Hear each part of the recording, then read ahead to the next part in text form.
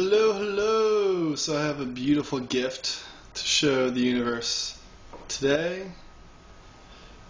An octagram. Oh, look how beautiful this one came out. So I showed another one in my other video. It had only 7 twists. That was a mess up. This one came out perfect, and I lined them up just right.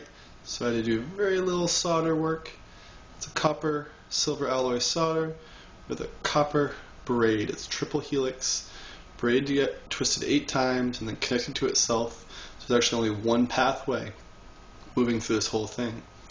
Well, the hexagram is 2 pathways, 2 triangular pathways, 1 octagonal pathway. And copper cannot be magnetized. So this is my cyclical transformer, and I want to explain a little bit more of how this works. I haven't really done anything with it. There's going to be a lot more work to get this right, and also getting the turns tighter in between them.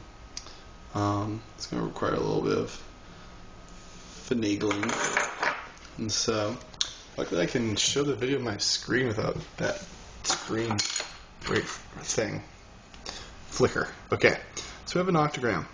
Well, let me say something about the hexagram first.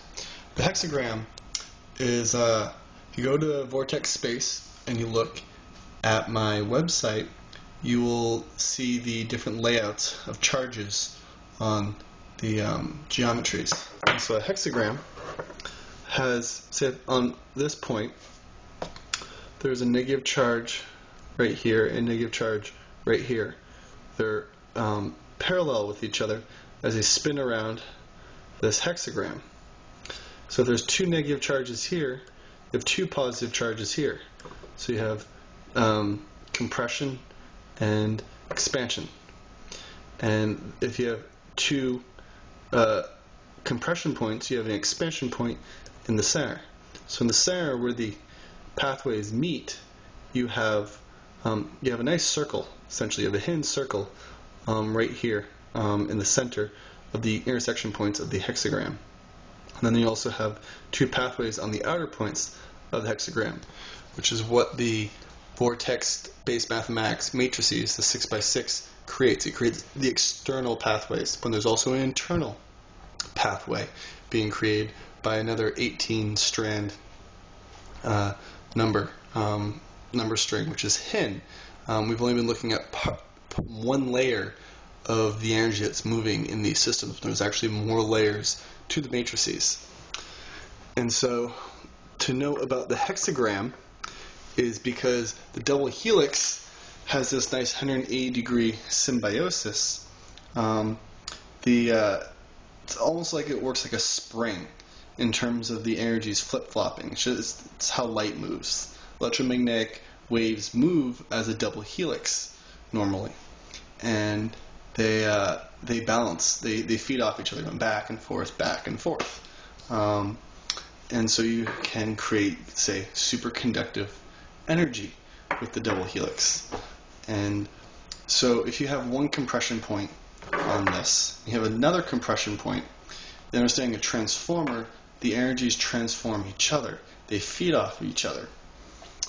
With this, it's a triple helix. The energy moves a lot differently. I'm going to explain that now. The double helix transformer effect is much simpler because also transformers usually work with only a primary and a secondary, 2 circuits. So the octagram works a lot differently. It's 1 circuit with 3 points of compression on 1 circuit. 3 points of compression, 3 points of vacuum. And so let's look at the blue line. The blue line, there is 1 point on the outer. I'm going to use my pencil. There's 1 point. There's 1 point on the outer and 2 points of intersection right there. So you can say these 3 are the compression points. On the opposing side, you'd have 1 point vacuum and 2 points vacuum at this intersection and 1 point vacuum right there. Oh, actually, no, it's going straight across. So right there, 2 points vacuum right there and 1 point vacuum over here. So there's 6 points of focus, 3 compression, 3 expansion. but there's two different states as it moves through this coil. So there's these 3 points, and then there's these 3 points in the green line. And so let's talk about ratios. Just the ratio from this point, right here, the innermost point, to the outer point is 2.6131, extremely close to the golden ratio squared. However, we're going to look at the ratios for the transformer effect.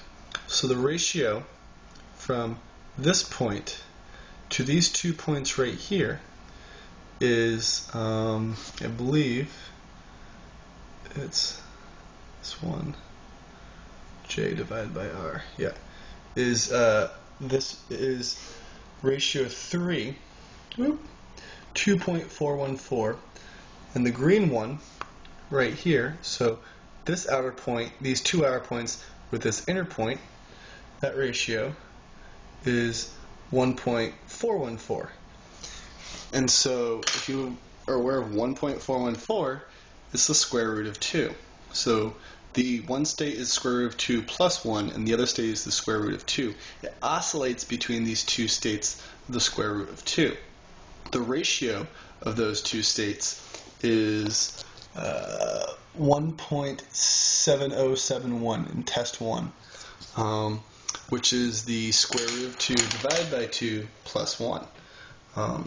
And so what's important about the square root of 2, it's the basis of a triangle. And if you look right here, you have your perfect triangle right here. Let's call that 1 unit, call that 1 unit. That's the square root of 2. The octagram is made of 8 right angles on the outside. You can see them. What's also interesting is, look what happens visually.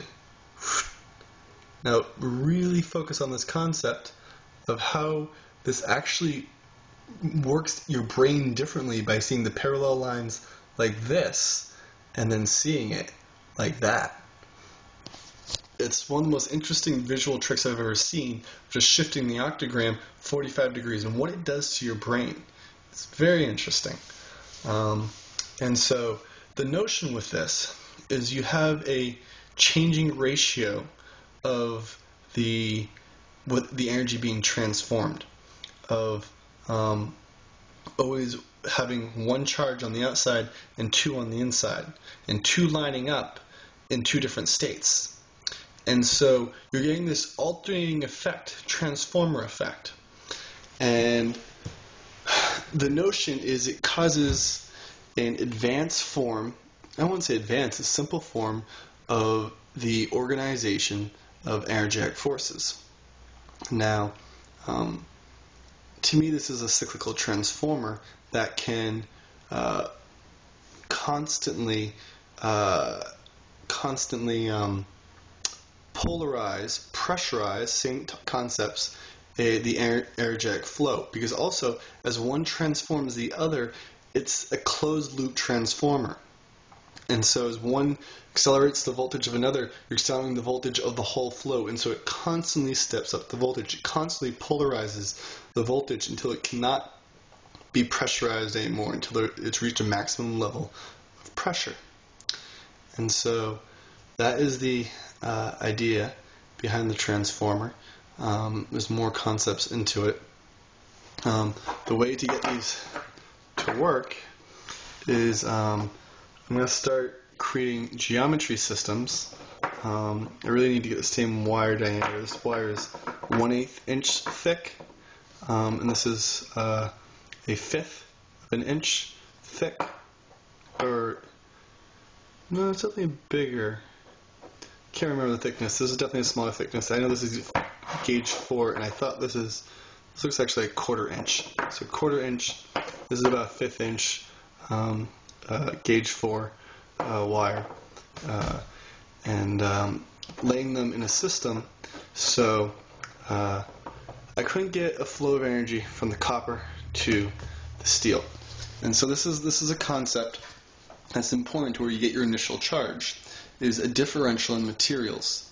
And so I'll have to try this with copper and steel tomorrow. I haven't done it with copper and steel. I've done it with copper and aluminum, copper and zinc. And so if you take a copper rod and stick it into the ground of the earth, and you take an aluminum rod and stick it into the ground of the earth, and you hook up a voltmeter, you'll have a DC flow of energy from always the zinc or the aluminum into the copper, and the copper absorbs it. Now, the notion, I understand this, is the aluminum has 3 electrons on the outer shell, and zinc has 2 on the outer shell. Copper has 1. So you're looking at pressure densities of the outer electron shell. And electrons are just the overlapping points of the magnetic field of the atom structure itself. You take away an electron, essentially they can be recreated. So you always create constant flow of energy. And so that's a really complicated subject. I probably worded it wrong. I'm not even going to go there. But the notion is you can get a flow of perpetual energy from something that has a higher pressure density than to a lower pressure density. And but you need something to create the work. The Earth is a giant scalar energy pump. It creates work. And so this also is a magnet, creates work. It's my magnetized one. I also want to make one that's the geometry is perfect on it, and magnetize it probably with a stronger magnetic field, and essentially using one to create flow to the other.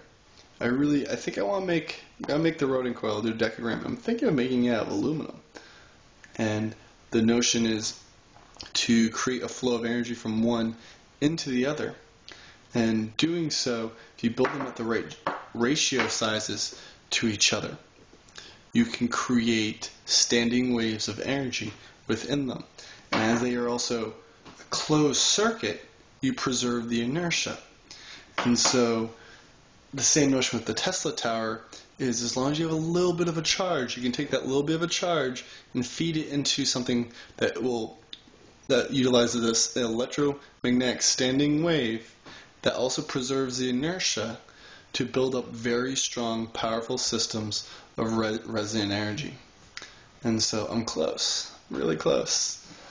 And being it's the final week of the Mayan calendar, like, wow, this has been achieved. And it's beautiful. I love it.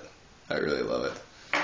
Next stop, dodecagram, the rodent coil. Oh yes. Ciao everyone. Adios. Namaste.